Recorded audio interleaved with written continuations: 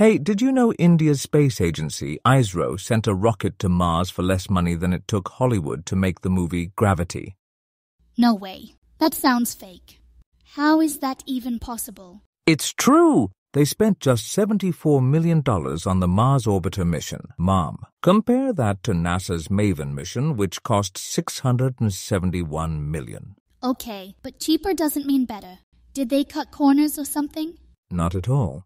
ISRO focused on efficiency. For example, they used off-the-shelf components instead of building everything from scratch. But doesn't that make their tech less reliable? Space missions are risky. Actually, no. ISRO tests everything rigorously. Plus, they've had an incredible success rate. Remember Chandrayaan-1? It discovered water on the moon. Yeah, I've heard of that.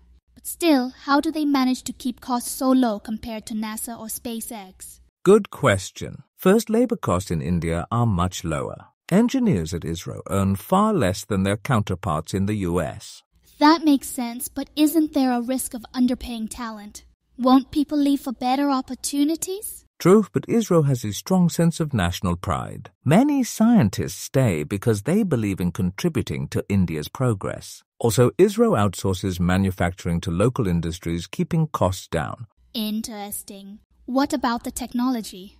Don't advanced rockets require super expensive equipment? They innovate smartly. For instance, ISRO uses modular designs that can be reused across missions, and they avoid unnecessary bells and whistles. But doesn't simplicity limit what they can achieve? Like, could they ever compete with SpaceX's reusable rockets? Fair point, but ISRO is working on reusability too. In 2016, they tested a prototype called RLVTD, a reusable launch vehicle. It's not as advanced as SpaceX's Falcon 9 yet, but they're catching up.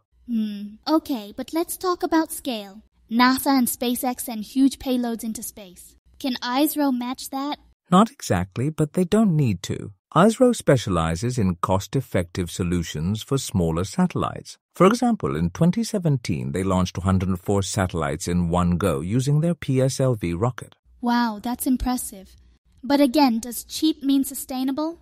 What if something goes wrong during a mission?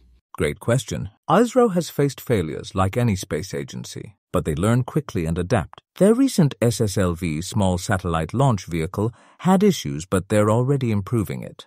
Alright, but why should we care about ISRO when private companies like SpaceX are leading the charge? Because ISRO inspires developing nations.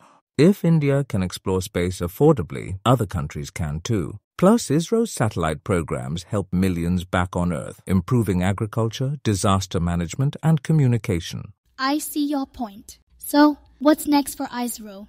Are they planning anything big?